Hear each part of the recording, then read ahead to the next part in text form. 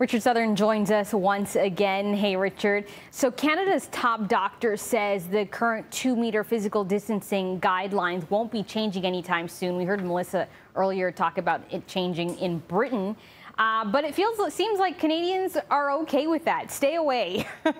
Yeah, I guess we've gotten used to it, right, Janella? They had a big survey out today asking people kind of how they feel about that, and like the vast majority, 66%, said, yeah, I'm good with that 2-meter rule, which, as you say, is the current recommendation by the Canadian health authorities. Only 12% of people, Janella, said they would be comfortable with a smaller 1.5 meter distance, and only 10% said they'd be good with 1 meter, which is the minimum recommended by the World Health Organization. Now, what if that physical distancing rule were to change?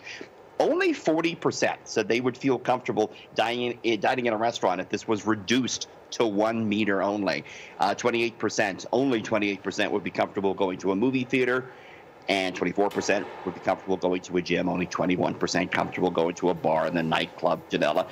Further, this survey found that 43% believe we're still in the first wave, and 74% are expecting a second wave. So, yeah, as you say, we're just asking everyone to keep their distance. But I don't know. I've ventured out a little bit lately, and most people don't, from what I can see, keep their distance, Janella. People are just going every which way, don't you think? I was going to say maybe they like the 2-meter because it ends up becoming 1 meter. So if you say 1 meter, it's going to end up only being half a meter. It's sometimes hard to have a conversation with someone who's that far away. You end up kind of inching in closer, or I guess it is tough to go. I mean, you look at the grocery store, and how are you going to go down the aisle and pass someone and deal with someone when it's supposed to be 2 meters? So I know it's tough, but that's how you're going to squash the virus, right? Is to try and stick to that as best you can. Yeah, okay. If you're having problems physically distancing, though, you can buy this new product and use it. It reminds you of a famous episode of Seinfeld. Yeah, I got the fix for you, Janelle. If you can't keep that 2 meters, I'm just going to put you in a bubble, like the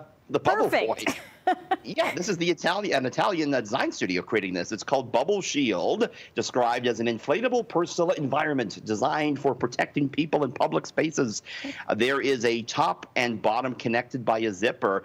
There's a solar panel on the top, and there's a battery pack in the back. There's an air compressor in there, and it actually purifies the air in your personal bubble, Janella. So I think I'm going to go buy one. And people you certainly get a few looks walking down the street in that, Janella, that's for sure. All right, thanks, Richard. We'll see you tomorrow. See you tomorrow.